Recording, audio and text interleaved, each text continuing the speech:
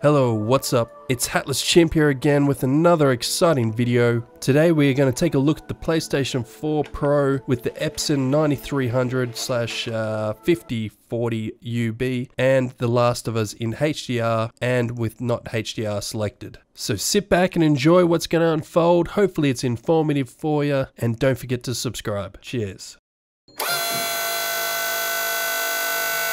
Yep, that's two different Batman socks. Maybe I should take the dog for a walk more often and get out of this theater room and stop playing games.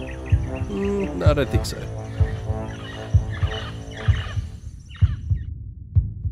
Alright, let's get cracking. No doubt you've all seen this PS4 menu before. Menu before.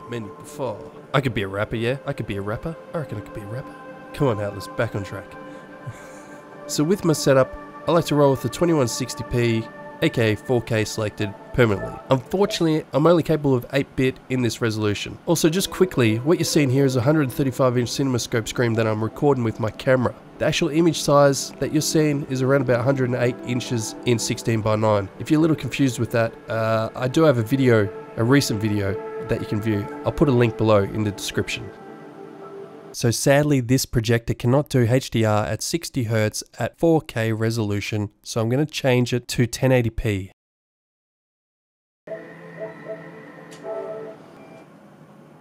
So what you see right there is me changing my AVR settings to allow for Dolby Atmos upscaling of a 7.1 signal.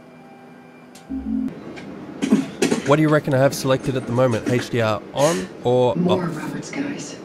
How do you know they're coming? Two of our guys died trying to take Tess out. I guarantee that she and Joel are on their way here right now to get Robert. Jesus.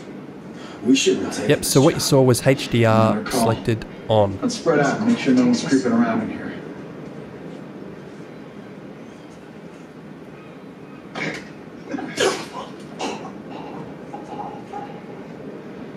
Well, within the video color range, I select expanded. I find it does a better job of showing me the detail in the shadows. Normal's not bad. It is viewable, but expanded does a better job with HDR. And with color space with HDR on, 709 is not going to get it done as it blows everything out in the reds dramatically. That's what I noticed straight away. You can see it in the sign, you can see it on the skin. The skin's normally a dead giveaway. Like in movies, it is absolute, hits you in the face. And 2020 is the new format that came in what, 2012? Yeah, it came in I think 2012, so that's your color spaces for you. So 2020 looks good with HDR on. With HDR 1 and 2, their picture is really good. I was tossing up between HDR 1 and 2. 3 is definitely too dark, 4 is too dark, and SDR just blows out on HDR content. And I think auto reverts to HDR 2.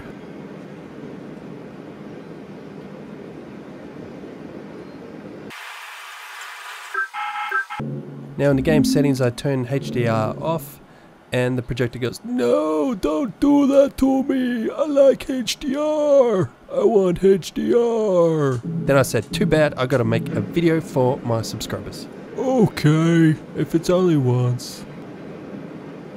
So once again, the video range, it's totally up to you. Normal, expanded, whatever your preference is.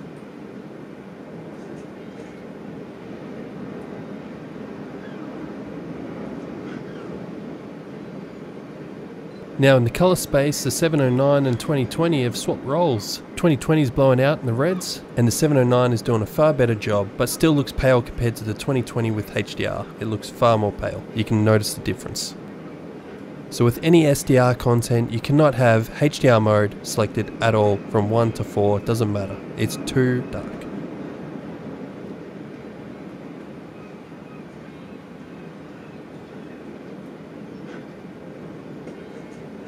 By the way, this is SDR. I'm just doing a little lap. Move up. Move up. Nah, mate, we're not moving forward. I'm testing HDR.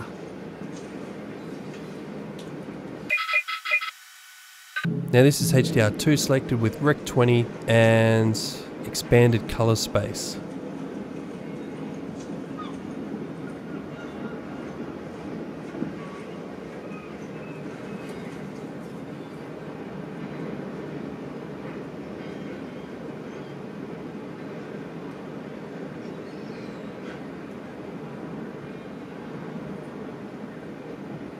and this is with HDR1 selected, which I didn't mind.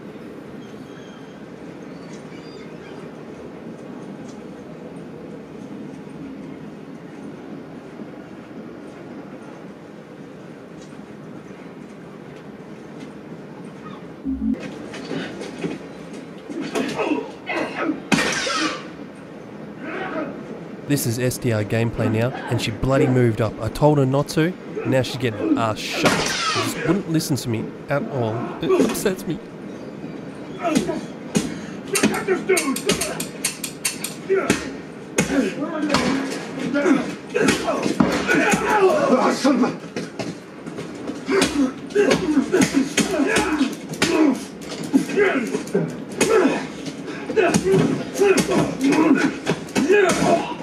And on that note, we flicked to HDR.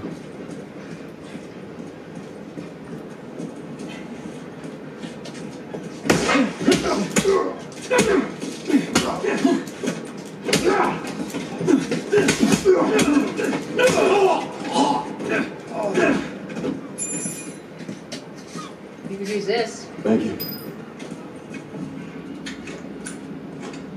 Let's search the area. Now for some side-by-side comparisons. SDR's on the left, HDR1 in the middle, and HDR2 on the far right. Also, I'd like to take this time to thank my subscribers and everyone that's been watching my videos and submitting comments, and it all helps me make my channel better and make better content. So I appreciate every one of you. Thank you so much. Catch you in the next video. Bye.